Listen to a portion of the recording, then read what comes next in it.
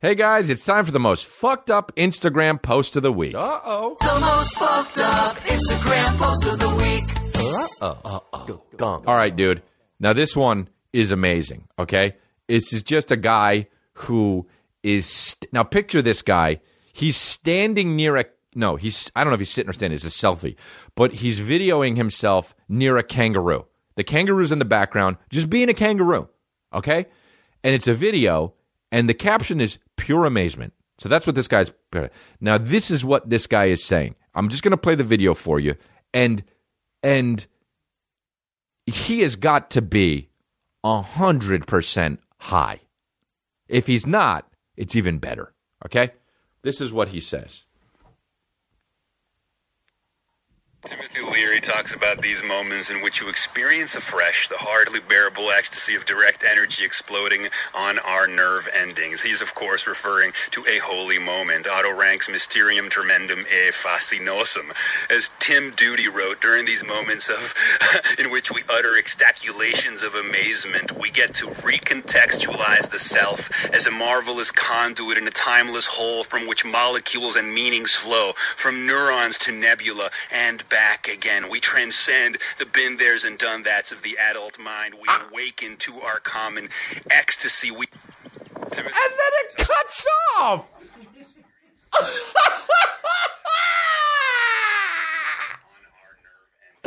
What a cock. What a fucking cock.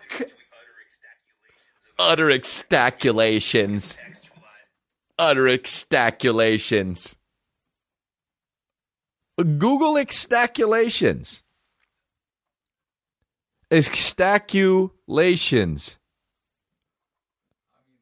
I mean, literally, your search extaculations did not match any documents. Have you ever Googled something that's never had results? What a fucking half-hard cock this guy is. Dude, this guy's gotten laid, you know? This guy has had a conversation in business. He's standing near a kangaroo! I mean, what is this guy saying? And he laughs like he's making a joke. Like he's like, yo, dude, what? Oh, we gotta play again. Timothy Leary talks about these moments in which you experience afresh the hardly bearable ecstasy of direct energy exploding on our nerve endings. He's, of course, referring to a holy moment. Otto Rank's Mysterium Tremendum e Fascinosum. As Tim Duty wrote, during these moments of in which we utter extaculations of amazement, we get to recontextualize the self as a marvelous conduit in a timeless whole from which molecules and meanings flow, from neurons to nebula and back again. We transcend the been there's and done that's of the adult mind. We awaken to our common ecstasy. It literally means nothing. Does that mean anything? What does this guy think it means? Literally expecting extaculations and transcending the been there's and done that's and the have-nots in the world. Timothy Kaczynski wrote... Timothy Leary talks about these moments in which you experience afresh the hardly bearable ecstasy of direct energy exploding. Experience afresh the hardly direct energy. To a holy moment. This part. Otto Rank's Mysterium Tremendum e Fascinosum. As Otto Rank's experience. It sounds so much like a robot right there. Otto Rank's experience and the tremendiosum and the furious awesome. Afresh the hardly bearable ecstasy of direct energy exploding on our nerve endings. He's, of course, referring to a holy moment. Anytime someone says, of course, like that, he's, of course, referring to, you're a fucking such a cock, dude. Extaculations of amazement. Have you guys ever experienced extaculations of amazement? Timothy Leary Leary talks about these moments in which you experience afresh the hardly bearable ecstasy of direct energy exploding on our nerve endings. He's, of course, referring to a holy moment. Otto ranks mysterium tremendum e fascinosum. As Tim Duty wrote, during these moments of in which we utter extaculations of amazement. Let's see what else this guy says. And I'm having kind of an amazing moment. Why don't you introduce yourself?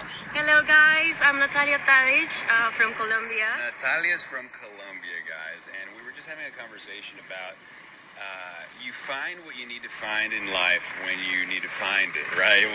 When you're looking for something and you need to hear it, it tends to show up. And That's right. Natalia was telling me that she discovered shots of awe during a time in her life when she was really kind of hungry for some kind of answer for something, right? Yeah, and definitely here I am. This guy's smile, dude. What is happening? So,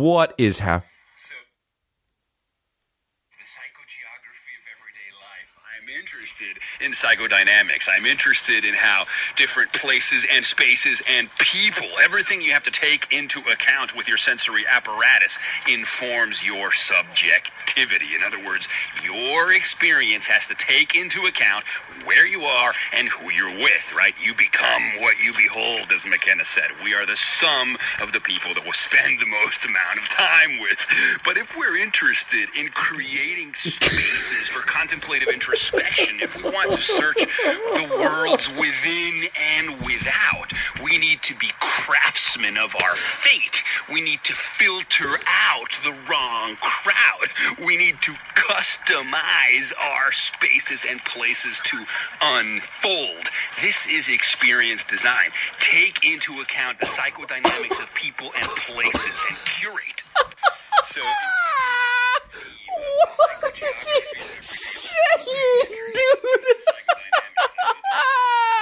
What is he saying, man? Oh my god, dude. What the fuck is this guy saying? I mean, I have extaculations of amazement right now. Dude, what is he saying? Just the way he's talking and just we are just the lump sum of of who we hang out with, right? So what is extaculating about this whole apparendum post mortem podium is basically what okay, so what Galileo said was we're all walking around and amongst us we have the external hard drive of the mind, so to speak. It's what we do, we plug into the extraterrestrial, somewhat of a dark matter. I've been laid 4 times. That guy probably gets so much puss. Dude, here's the thing about me. I can listen to this guy all day and just be laughing and crying and fucking loving it. Now, I know that a lot of you guys are like, all right, this guy, come on, man, don't. Fucking, come on, talk about other things. But how can I do that when there's this guy? How can I do that?